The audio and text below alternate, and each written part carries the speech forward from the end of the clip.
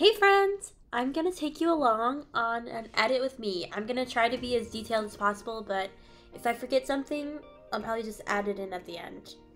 So this is what I'm going to show you how I got this edit.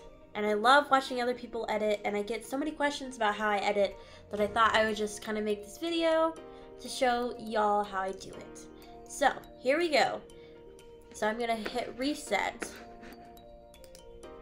And so I have a preset made for this session that I saved, and it turned out like this, like that, but I don't know if I like it as much.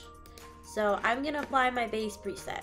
This is like my bottom preset that I use for all my sessions, all of my presets that I've made. So this is my base preset called Torie preset, and it looks really dark and gray and green, and I don't know if I like that. So we're gonna fix that. So I'm gonna start by upping the exposure just so I can see. Now right now it's really hazy and really gray, and that just doesn't work. So we are going to take up the contrast. So notice how it makes it more like shiny, and it makes the people stand out a little more. That's why I love adjusting the contrast. That's a big part of my editing.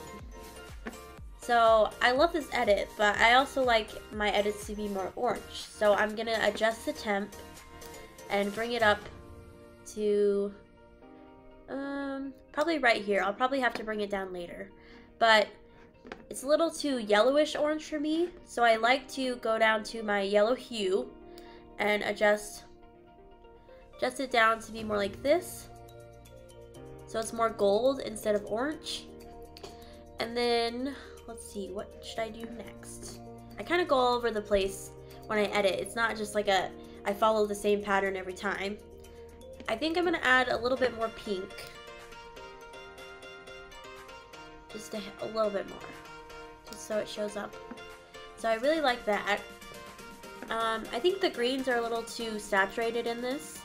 So I like to bring my luminance down and bring my saturation down, so they're a little more faded, so to speak.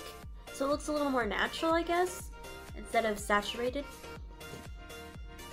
And then, let's see, I think I might bring my orange down just a little bit. It's a little too heavy. It's kind of, you kind of have to play around with how much orange you want and how much orange you don't want. Let's see. You can adjust the shadows if you want. Sometimes you can bring them down if you think your background's a little too bright, but I think it helps to bring the people out if you just leave it and find your happy medium. And then, so yeah, we've adjusted the greens. If you notice, there's some added grain. I added grain into this preset and I haven't switched it.